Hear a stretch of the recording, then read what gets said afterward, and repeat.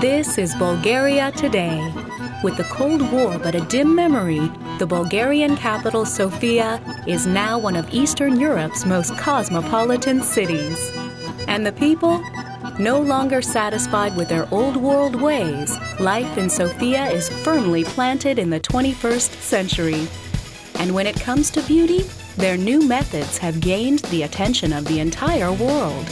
Meet Dr. Nikolay Serdev, one of Bulgaria's leading cosmetic surgeons and the inventor of the world-famous Serdev suture. The cosmetic surgery methods are different. As you can see, we use punctures or we do the same inside with suture. Plastic surgery involves cutting the skin open and reshaping the patient. But Dr. Serdev's approach is much less invasive. We have to lift, we have to move the tissue from one place to another place, and we have to suture it on stable tissue. So that we do it, but we don't open the skin in order to reposition the things inside. We do it through small punctures. This is Marietta Dimitrova. She's about to get a nose job without having her skin cut or nose broken. I think that new techniques, modern medicine, can make me more beautiful without difficulties of traditional surgery.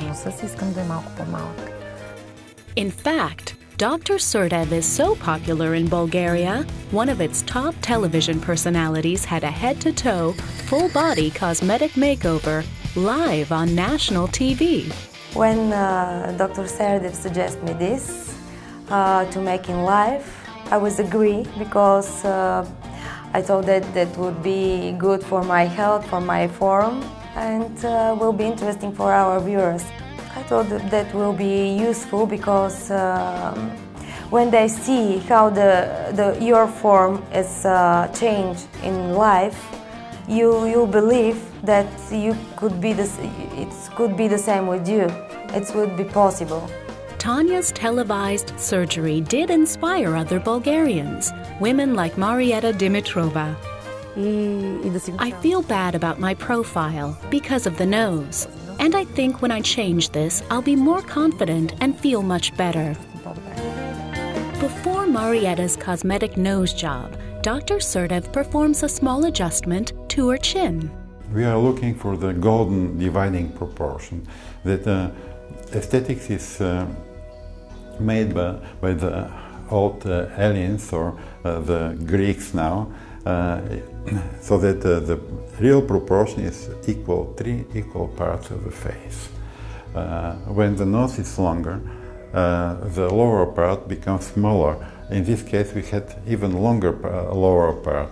One of the keys to Dr. Serdev's approach is the use of cosmetic threads. What we wanted in our surgeries, it's a semi-elastic thread that is making not too much trauma, that is a little bit thicker, cannot cut the tissue, and it has also antimicrobial agent inside, so that it's working against infection.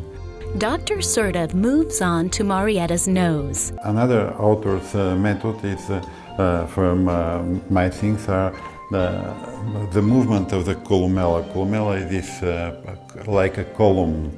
It's a column that holds the nose. And this columella can be moved forward or backward in order to make a projection of the tip. What I have done else with the lady is because one nostril was too long, I have sutured the nostril back to the septum, and so that now she has equal nostrils. I prefer simple things that work instead to cut the nostril, to put it on a new position.